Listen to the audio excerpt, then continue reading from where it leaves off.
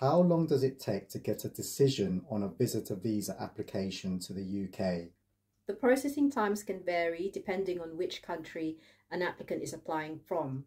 So the processing time for most, if not all, of the UK immigration applications will start as soon as the applicant has submitted their biometrics at their local UK visa centre.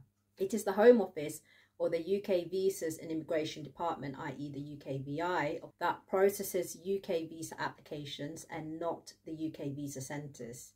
The average waiting period is up to 3 weeks after the biometric appointment, and if the priority service is available at the applicant's local UK visa centre, the applicant also has the option to get a decision within 5 working days after their biometric appointment, if they also pay for the priority service.